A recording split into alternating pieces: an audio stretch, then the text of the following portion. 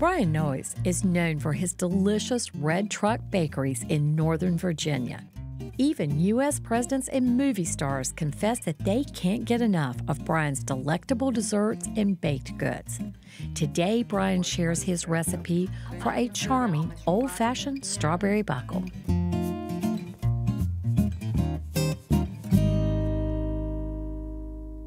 My friend, I see you zesting a lemon into a bowl of sugar. Tell me what you're doing. I learned long ago you get more bang for your buck if you zest the lemon into the sugar and let it infuse, and it pulls out almost twice as much flavor, plus the little pores on the lemon zest never close up. And it's Really?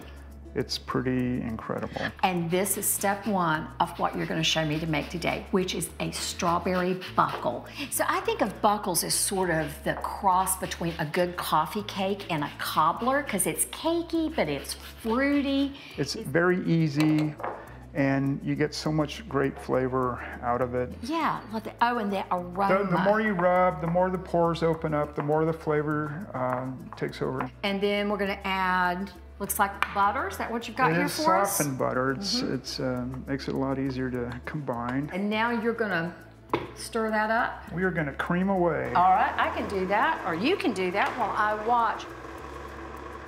You tell me, but it looks like we good for an egg? Let's just go a little bit more. A little bit more? I want to so do a what am I little looking bit here for? Lift up the batter and show me what I'm looking for here. Okay, so we like lemony color, kind of buttery lemony. Okay. But we'd also like fluff. That is beautiful. Okay, so you're adding flour. We're going to put a little baking powder in there, and then some salt. Got it. And I'm going to keep playing What a simple batter. Anybody would just have this right at home in their pantry. I love that you, like me, sift with one of these. And of course, not only are we getting out lumps, you were telling me that, of course, the sifting action is what is combining our leavening in there as well. Tell me what we've got in our measuring cup here. What is this? So we have some full-fat buttermilk. It's really important not to go for the fat-free or the low-fat because fat carries flavor, and in fact, some of the acidity is gone without it. Yes, is it all buttermilk or is this blended with something? There is some heavy cream in there as well. Now I'm going to add vanilla, a good glug. Are we measuring what is approximately a good glug? About a teaspoon and a half? Yeah, so a teaspoon and a half is half of a tablespoon. Oh, that is beautiful. Oh, that looks, you know, when a recipe says it should look like cake batter, well, by golly, it looks like cake batter. So how do we add this in? You don't have to really measure it out, but just add a third of this. Then I add half of the liquid. Then I add the second third of the flour mixture. Then I add the rest of the liquid, and then I always finish with the dry. That is wonderful. All right, looks like our batter is done. Are you a beater licker? Oh, heck yeah. Yeah, and I was an only child, so I didn't have to share it with anybody. So we're just gonna plunk that batter down in here, and that goes first. It looks shiny, so it's been greased. For a quick release. Right, and that does make a difference. So this batter is really stiff, and we're gonna smooth it out to fill, or does it scoot out in the oven? We are not smoothing it out. I would like to take a spoon or maybe even that fork there, and just kind of like smudge it around. Smudge to the edges? Yeah, get it to the edges. Okay, yeah, it won't spread a whole lot, but I don't want a flat top on this. Now, I see those gorgeous berries. Tell me, have you done anything to these berries other than start to cap them? They're just whole? Well, I've eaten a couple. Okay, that makes sense. And then I took the tops off. I brought you a gift. So many people don't know about this. Have you ever seen one of these guys? No. It's called a tomato shark, and it's for coring tomatoes. I'm gonna show you this. So instead of cutting the end of your berry off, look at this. You just put this little guy in the little teeth, takes the cap right out, and leaves the berry intact. Excellent. I love these little things because it saves more of the berry.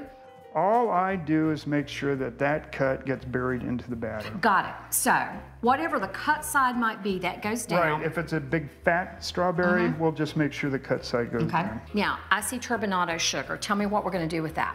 Yeah, it's known as sugar in the raw, but we always call it turbinado. This adds a real crunch to an otherwise buttery, soft, pillowy dough. It also protects the berries in the oven. And Does it really? It won't dry them out, it won't char them.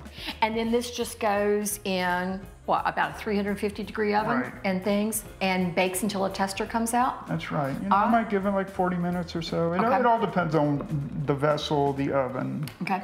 Do you know what? Let's get this in the oven so I can tidy up, and then when our cake's done, we get to eat it, right?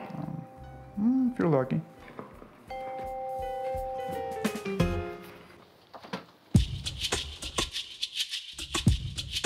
Well, look what we made. Look at this, friend. Just like you promised, look what that sugar did to make that crust and around it. And our little whole berries are still in there.